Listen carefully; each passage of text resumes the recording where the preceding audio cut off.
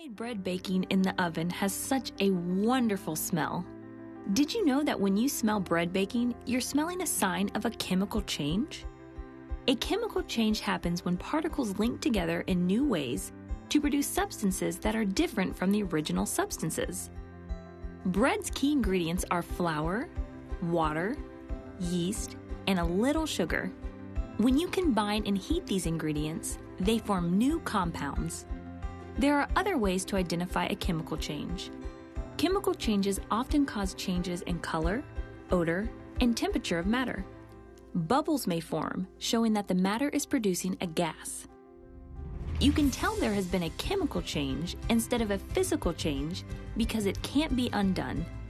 You can never turn bread back into flour and water.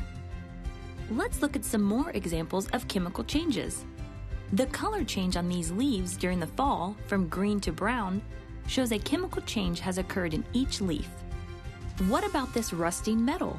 When iron and oxygen combine chemically, the substance that results is rust. Rust is neither iron nor oxygen.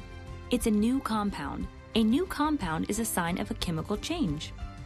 Oxygen also causes another common chemical change. When chemicals in a banana react with oxygen in the air, you notice changes in color, texture, and smell. The banana turns brown and soft and starts to smell rotten. Combustion is another form of chemical change. Wood reacted to heat and oxygen, resulting in this campfire. The change formed a new compound, ashes. Chemical changes are all around you. How many can you identify today?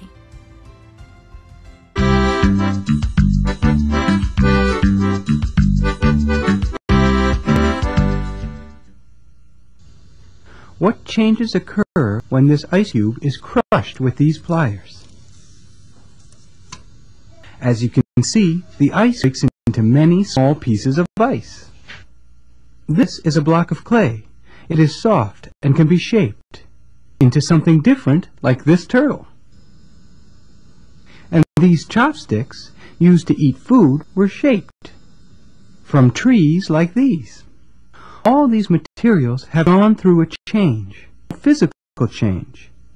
A physical change is a change in the size, shape, or phase of matter without the matter changing chemically. Let's look at some more examples of physical changes. When relatively cold, the water in these icicles is frozen rock solid. But as the temperature warms, the ice gradually changes to a liquid, forming these liquid drops of water. The water changed phase from a solid to a liquid, but still remained water. Temperature can play a big role in physical changes. Temperature can also affect the size of objects. For example, this metal lid expands when exposed to hot water, thus making it easier to loosen. And this bicycle tire contracts or gets smaller when the temperature decreases. This can be seen easily in a thermometer. When the temperature increases, it causes the liquid in the thermometer to expand and then rise.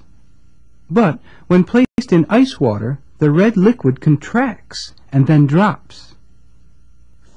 Another example of a physical change involves water. Water at room temperature is a liquid.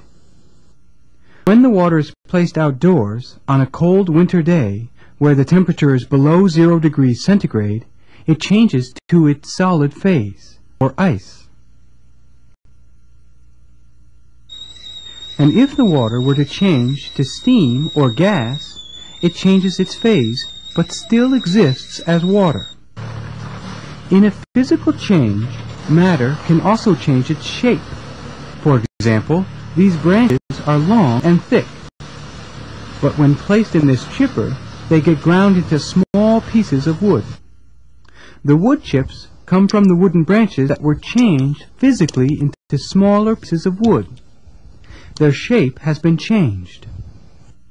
We have studied some examples of physical changes, including changes in size, phase, and shape. Now let's explore other changes in matter. Chemical changes.